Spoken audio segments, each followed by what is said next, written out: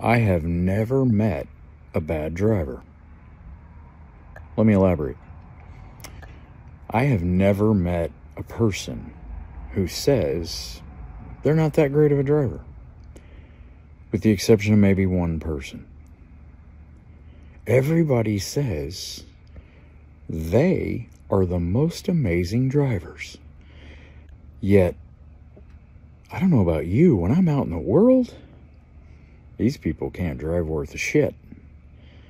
Now, I have taught 3 teenage boys how to drive. I'm not asking for a medal, but a little bit of hazard pay would be nice, because, Jesus, that's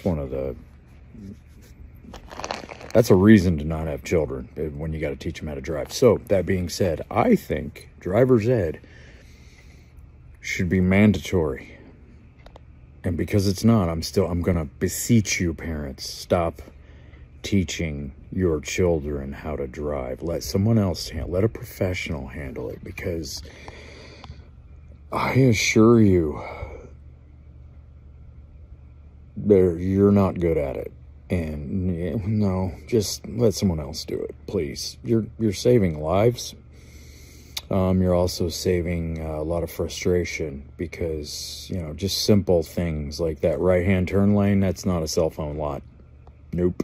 It's dangerous. Don't do it. It's stupid. So parents, driver's ed, it costs a little bit. I get it. It should be free for everyone, but it's not. So, but you know what? Save $10 a week now. Put it back. Pay for it. It's worth it. Every bit. It's also going to help you. It's going to relieve all the stress. If you taught a kid how to drive, slamming on the brakes like there's no brake on your side. You're screwed.